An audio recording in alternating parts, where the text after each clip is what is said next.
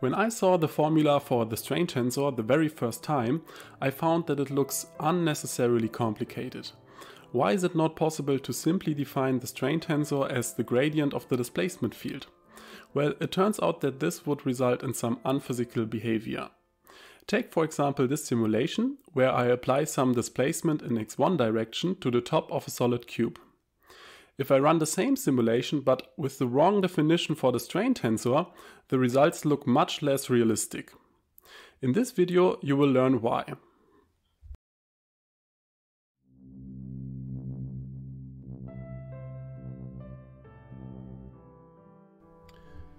Continuum mechanics studies the deformation of matter under external influences.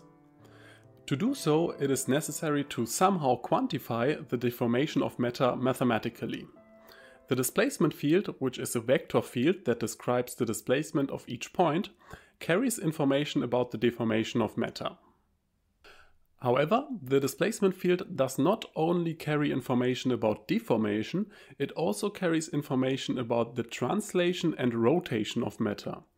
Take for example this displacement field, which leads to a translation of matter. Or this displacement field, which leads to a rotation of matter.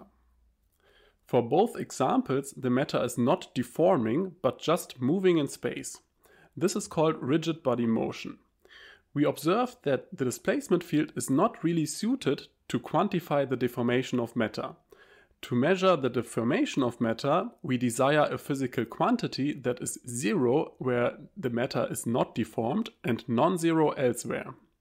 This quantity is the strain tensor epsilon. The strain measures how displacement is changing in space. For problems in one dimension, the strain is the derivative of the displacement field. In 3 dimensions, however, the displacement field is a vector field with 3 components, u1, u2 and u3, which can each change in space in all 3 directions x1, x2 and x3. This means we can compute a total of 9 derivatives. These 9 derivatives define the gradient of the displacement field, which is denoted by nabla u. Recognizing that the strain in one dimension is the derivative of the displacement field, a seemingly natural choice for defining the strain tensor in 3 dimensions would be that the strain tensor is the gradient of the displacement field. Spoiler, we shouldn't do that. But let's anyways think this idea through. Let's take a look at the previous displacement field examples. In the case of rigid body translation, the displacement gradient is 0. Great, this is what we wanted. The matter is translating in space, but it is not deforming and the strain is 0. But what happens for the other example? For rigid body rotation, the displacement gradient is non-zero. This means that the displacement gradient does not only contain information about the deformation of matter, but also information about the rotation of matter. Now the following question arises. Can we take the displacement gradient and somehow remove all contributions that belong to rotation?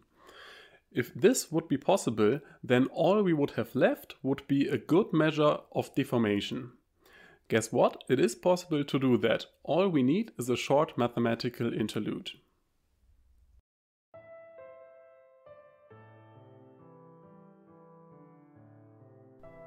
A tensor A can be additively decomposed into 2 parts, a symmetric and a skew-symmetric part.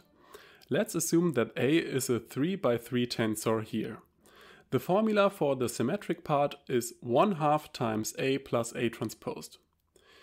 If we expand this formula, we can see why this is called the symmetric part of A. The upper right and lower left off-diagonal elements of the symmetric part are equal.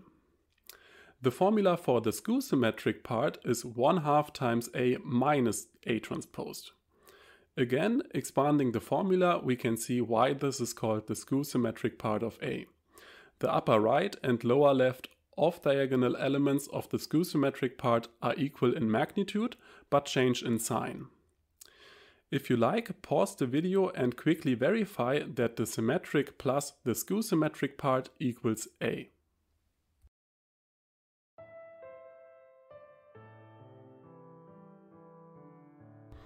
Let's go back to the displacement gradient. We have seen that the rotation of matter resulted in a non-zero displacement gradient. Now take a look at the following. No matter how the matter is rotated, the displacement gradient always shows a certain pattern. It is always skew symmetric. It turns out that the rotation of matter is directly linked to the skew symmetric part of the displacement gradient. This means by subtracting the skew symmetric part of the displacement gradient, we can remove all contributions that arise from rotations. So let's do it. Let's write down the displacement gradient minus the skew symmetric part of it. After some rearrangements, we get this. Here we have it. This is the formula for the strain tensor. Now we know why this formula looks strange at the first glance. The strain tensor is the displacement gradient minus all contributions that arise from rotations. What is left is the symmetric part of the displacement gradient. I personally find this derivation super intriguing because it once more shows that every formula that we use in physics does not come from nowhere. There's always a reason for a formula looking kind of weird. And in this case, there's no black magic in defining the strain tensor. All we needed was a measure for the deformation of matter. The displacement gradient was a good choice to start with, but it also included rotation, which we had to remove to arrive at the proper measure of deformation, the strain tensor. Let's finally go back to the simulation that I've shown in the very beginning of the video. Here you can see the boundary value problem that I solved numerically for simulating the deformation of the solid block under shear. If we change the definition for the strain tensor such that it equals the displacement gradient, that is, we include rotation into the strain tensor, then we get a much less realistic behavior of the solid. The reason for this is that now the rotation of matter would also contribute to the stress in the matter. Therefore, we get an unrealistically stiff matter, so we should stick to the correct definition of the strain tensor. At the end, there's one important thing that must be mentioned about the strain tensor. The strain tensor that has been discussed in this video is only suitable for measuring deformations that are very small. This strain tensor is therefore called the small strain tensor or infinitesimal strain tensor. All displacements and strains shown in this video have been amplified for illustration purposes, but note that the small strain tensor should only be used for strains that do not exceed 1 or maximum 2%. For larger deformations, different tensors are required to correctly quantify the strain. But this we will have to postpone to future videos on nonlinear continuum mechanics. That's it for this video. In an upcoming video in the series of videos on continuum mechanics, I will show you how the strain tensor and its individual elements can be visualized. Stay tuned!